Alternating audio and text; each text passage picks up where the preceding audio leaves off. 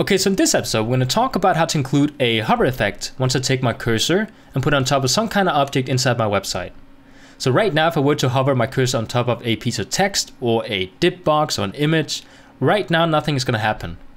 So let's say I want to take my news section down here, and once I hover on one of the black boxes, I want it to turn into red. Now, it's actually very simple to do that. And all you need to do to include a hover effect is to go into your style sheet and add a piece of styling to it. So let's go ahead and find our news-image styling and just simply copy the styling we have here and paste it below it.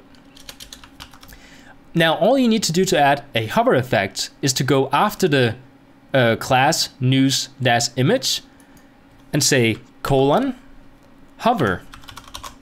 And now it's actually going to go ahead and do all the styling we have in here once we hover on top of the object. So of course we don't need to have all the stuff repeated, we only need to type in what we want to change. So right now I'm just going to go ahead and delete my width, my height, and the commented background image we have down here. So right now I have a background color which I can change into red.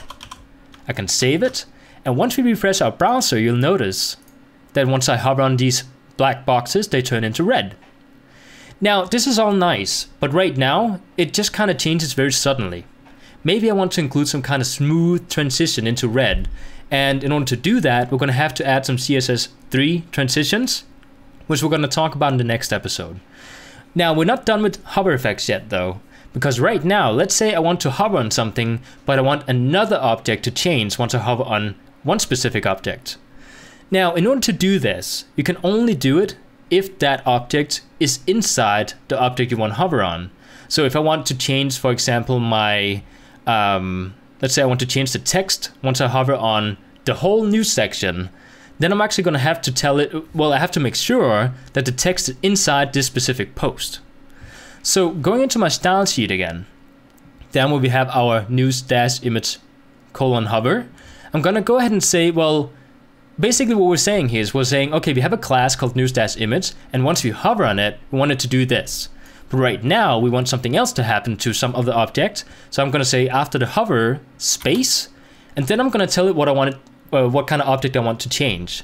So right now, let's actually go ahead and delete, or maybe copy, this effect we just added here, and instead go up to our index-news article. Go ahead and paste it below here instead, and then change the path to index-news article right before the hover effect takes place. So now, once you hover on the article, something else is gonna change. So right now, after the hover, we're gonna go ahead and add a class called index-news P.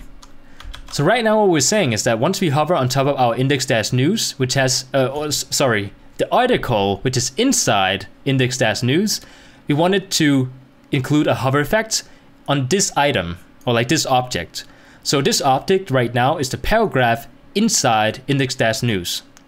Okay, so right now our text for our paragraph is actually black. So let's go ahead and change it to red. So I'm going to go ahead and say color :red and save it. So now if I go refresh my browser, you'll notice that my paragraph doesn't change. Okay, so I did actually find out why it didn't change, because right now, like I said, once we hover on an object and we want something else to change, we can only do it to something that's inside the object we're trying to hover on. So automatically it's going to assume that the paragraph is inside index-news. So right now it's actually looking for a index-news inside index-news, which has a paragraph in it. So we need to remove the index-news, save it, and now if you go refresh the browser, you'll notice that now it changes. So what we can do here with this kind of stuff is, well, it's kind of nice to have something specific change. Like, let's say you want the text to change, but you don't want it to only change when you hover on top of the text. You want it to change once you hover on top of the entire post.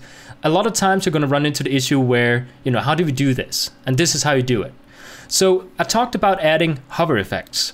And like I said, a lot of times it's much better to add transition to it, which we'll do in the next episode. But sometimes you might want to change something else than just the color. So let's go back into our code. And instead of changing the color to red, or actually, yeah, we're just going to go ahead and remove that. we're going to change the font size once we hover on it to 20 pixels. So going back in and refreshing my browser, you'll notice, if I don't click on the wrong thing, you'll notice that we do actually get some change in the text size. Now, what we can do now is we can actually go ahead and do quite a lot of stuff. We can also change our div boxes to change size. We can make it wider, we can make it larger, we can do all kinds of stuff. Any kind of styling you can think of, you can do to objects once you hover on it, like we're doing right here. So you can do a lot of stuff with hover effects.